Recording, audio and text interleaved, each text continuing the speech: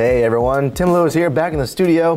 Today I'm going to talk to you guys about how to use green screen in Adobe Premiere Pro, specifically using Ultra Key, the Ultra Key effect, which is a very powerful tool within Premiere that comes with Premiere, and it's a very powerful tool that you can use in green screen, lots of different variables that you can use to adjust your settings. So let's get started. Haha, no, I'm lying. I have one more thing to say to you guys. You know when people say, oh, we'll fix it in post, it's fine. Don't listen to them. Make sure that green screen is in pristine condition during production, before you go into post-production, because it makes your life so much easier.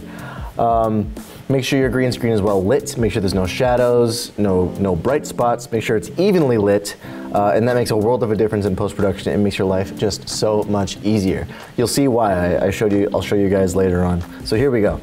Okay, so I just dragged this footage into my project and made a new timeline. As you can see, it's just me in front of a green screen. And as you can also see, this is a very evenly lit green screen background. Make sure not just your green screen is well lit, make sure your subject is well lit as well. I'm in studio lighting, so the lighting isn't exactly how I want it, but you should have a key light, a fill light, and a backlight. If you're curious on lighting, comment down below and I will make a lighting video. So very quickly, we'll go down to the effects tab here and search Ultra Key, which is right there. I'll drag and drop that into here, bring that onto here, go to effects, and I'll scroll down. You'll see Ultra Key is right here. Now output, right now we're going to keep it with composite. That's how you can choose the color that you want. Here's the little dropper tool, and you can choose green. Look at that. You should also keep in mind that I'm using a C100 with an Adobe Ninja 2 external recorder. What that does is records it into uncompressed 422 footage, as opposed to internally, which is the C100's SD card compressed footage. So it kind of creates artifacts, and the footage isn't as crisp as an external recorder does. So that's why my footage looks so good. So just so you can see what's going on behind me here, I'm going to go to New, Color Matte, just do white. I'll call it white. And make sure whatever you want behind your subject is below the clip on the timeline, because whatever is below the timeline is what shows up behind the subject. So as you can see, that looks pretty good just from dropping. And also, you know, I'm gonna have to color correct it too. I look a little bit green. I'm not sick. It's just the green screen spill.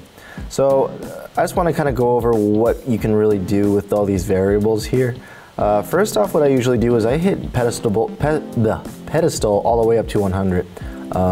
It might be different for you, but it works every single time for me to have pedestal all the way up. It just makes things so much easier. Shadow, you can adjust the shadow. As you can see, the shadow on my hair and my shirt are kind of going away, so you can adjust that.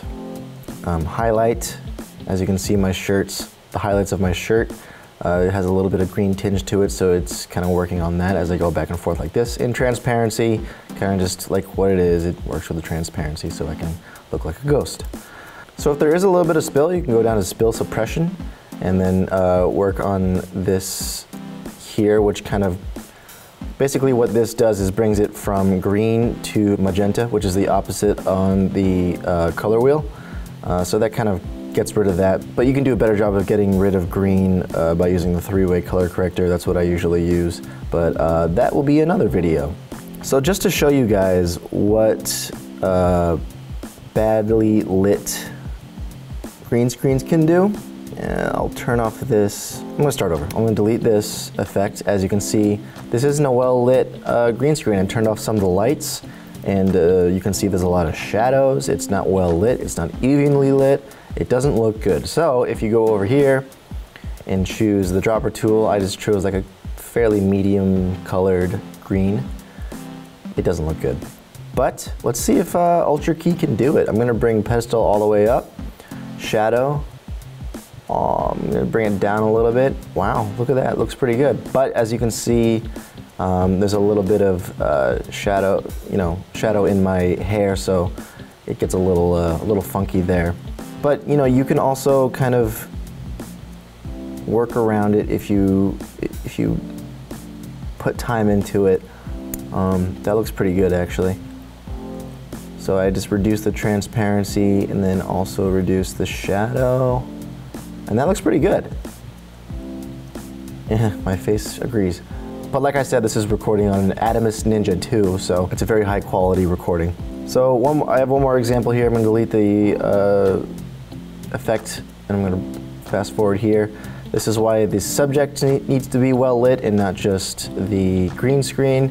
I mean, I guess that kind of speaks for itself, but some people, they don't do that. So the subject looks not lit at all. It just doesn't look good. So I'm walking away from that because I'm not happy. So that's basically it. Ultra Key is a very powerful tool within Adobe Premiere Pro. If you're not getting what you want out of this effect, try using After Effects Key Light. The Key Light effect, that's a much more powerful tool, but probably 90 to 95% of the time, if your green screen is well lit and everything, Ultra Key will get the job done. If you guys have any questions, comment down below. If you want me to cover some other effect or some other thing within videography or editing, comment down below. Subscribe on the side here, and I'll see you next time. Take care.